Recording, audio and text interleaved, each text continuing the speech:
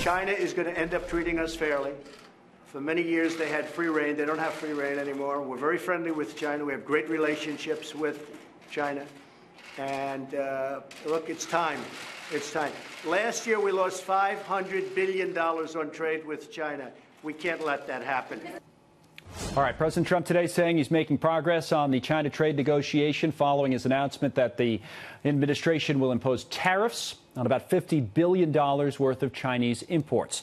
Now, China did have a response of its own here on this Friday with its own tariff threat. The Chinese say they're planning to slap taxes on $3 billion of U.S. goods.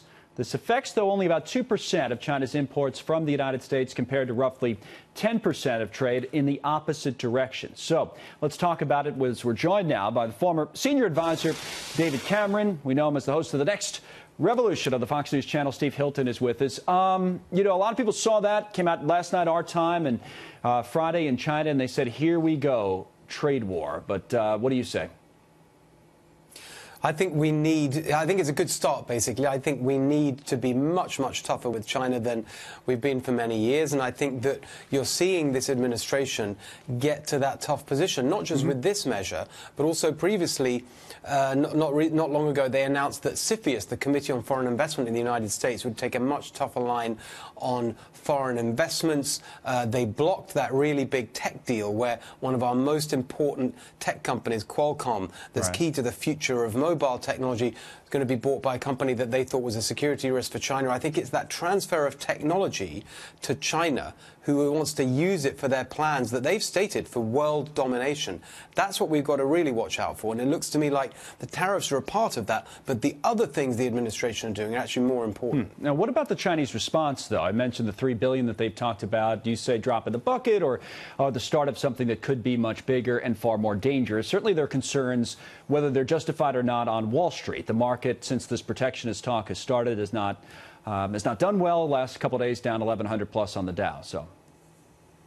Yeah, but look, this is a much bigger and more long-term question than even these tariffs. It's about how are we going to handle a really aggressive nation like China that has set out to beat America on every important front. And they've said that they're going to do that using the latest technology. I think a little fight over tariffs is really beside the point. To be completely honest, even if the trade between the U.S. and China went to zero, we'd still have a massive problem, not economically, but militarily, the way that they're using their technology to hack into our government and steal data and influence all sorts of things around the world. Look at the way that they're spending so much on infrastructure to try and control countries all around the world. That's the big issue. I want to ask you, we have another topic, so I just want to request a short answer on this. But if, you know, because you have experience, obviously, working in other governments, some say there would have been a better way. Either, A, you go to the WTO, or at least you build an alliance with other countries and go after China altogether, as opposed to kind of one-on-one.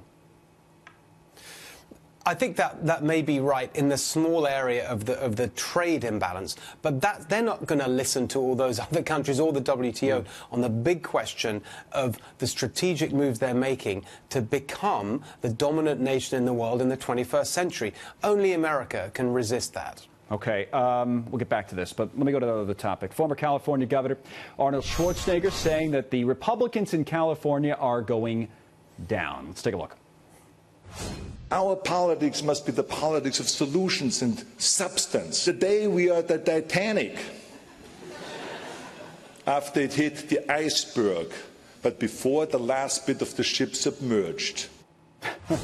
Now, you have an interview out there in California on your very fine program that I mentioned earlier, The Next Revolution, Sunday on the Fox News channel. I don't know if he responds to this, but tell us a little bit about it.